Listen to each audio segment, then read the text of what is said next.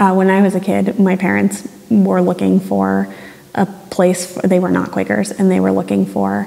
They were shopping around and looking at different religious programs, religious education programs. And when they got to Framingham Meeting, they said, we're here looking for a religious education program for our children. Can you tell us about it? And the story is that this elderly woman looked at my mom and said, religious education? Don't you live your lives in a way that teaches your children what you believe? And that was what sold my parents on coming to Framingham Meeting. Because I think that the teaching that we have to offer is about how we live.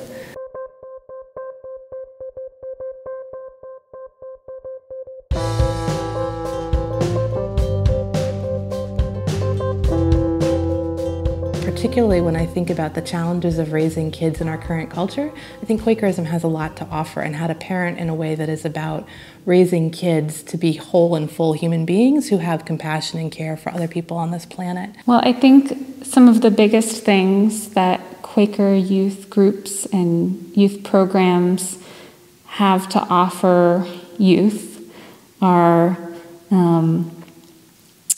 a space for reflection, a space where the adults there trust that youth have a piece of the answer. And in Quakerism, I think that we really get the fact that, the importance of nurturing our children and supporting them in their spiritual growth early on. I think that that's really important. I think one of the great challenges of Quakerism is that what we do is so physically internal and meeting for worship that it can be very mysterious for kids.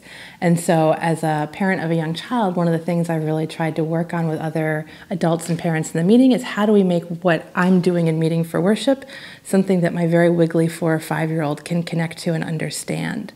Our method in Putney Friends Meeting has been that the children do not come in initially when we start worship. They come in for the last 15 minutes or so and have a joyous entrance with lots of noise and lots of smiles, and reuniting with their parents is a joyful thing, and it lifts the meeting up, I think. I think that it is hard for kids sometimes to sit in meeting for worship, and that's okay. I think it's hard for adults to sit in meeting for worship sometimes, and that's okay. A few years ago, I got together with some other parents, and we did a 20-minute program before meeting for worship, once or twice a month. It was open to anyone in the meeting, but it was geared towards 4 to 8-year-olds. And we did a lot of physical activities that mirrored the internal centering process, so ways of taking our bodies and coming to that centering energy, but always also with an outward expression for someone else. So we do kind of practice silence, and we'll do kind of like a yoga pose, and we'll have like contests in how long we hold the pose. It's remarkable how kids who think would never be able to sit still for a second, if put in the right frame of mind, are able to do it pretty easily. When it comes to first day school and what will happen with your children, the most important thing is the sense of love and community that they will receive there. And that's primarily what will happen at Northampton Meeting. Our model is one that we started several years ago, which we call All Ages RE. And that works by, we start an hour before worship, and we have adults and children joining together, and not only do we find it valuable in itself, but we've also found that it's enhanced meeting for worship. Very often when friends come into worship, we hear themes in worship that have gotten started in the AARE. So all of those kids both get to experience worship in the body with us and have that modeled for them and share with us, and also get to have their own experiences where they talk about being a Quaker or Quaker testimonies or what worship actually is.